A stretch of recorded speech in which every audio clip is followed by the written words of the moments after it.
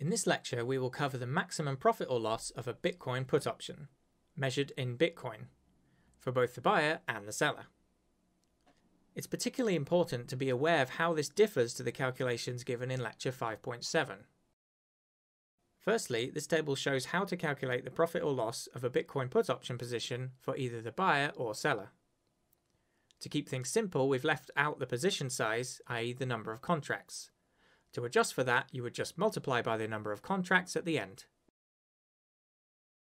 You may be able to see that this section of the formulas will get larger and larger as the Bitcoin price gets smaller, given that the strike price never changes.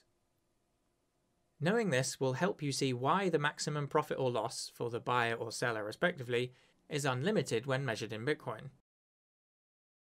It's always useful to know the maximum potential profit or loss of any option position you're thinking of opening. Here we can see the Bitcoin profit and loss chart for a Bitcoin put option.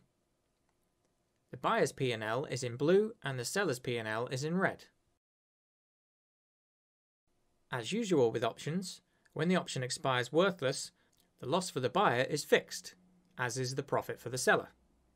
For put options, this happens when the underlying price is above the strike price at expiry.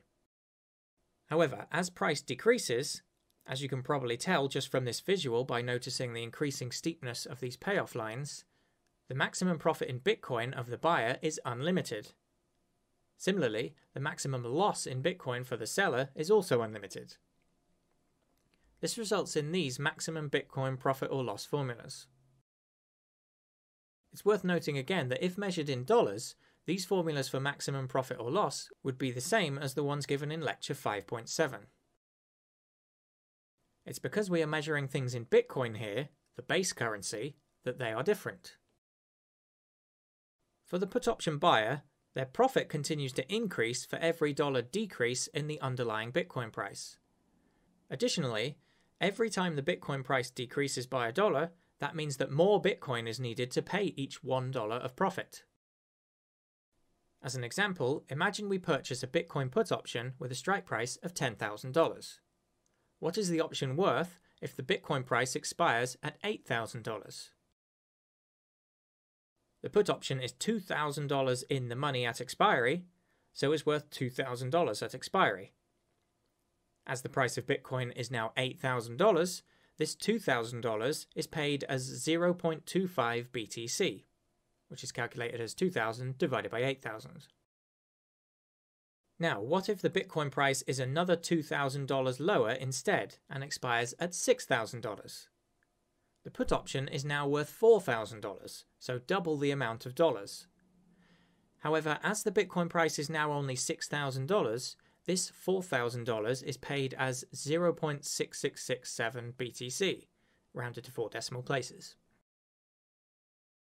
So the dollar value of the option has doubled, but because the price of Bitcoin has decreased, the amount of Bitcoin required to settle this has more than doubled. Taking this to an extreme, imagine the price of Bitcoin falls all the way to $1 per Bitcoin. What is this same $10,000 put option now worth?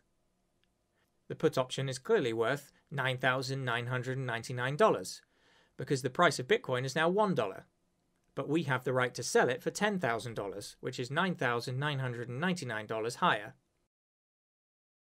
As the price of Bitcoin is now $1, this $9,999 is paid as 9,999 Bitcoin.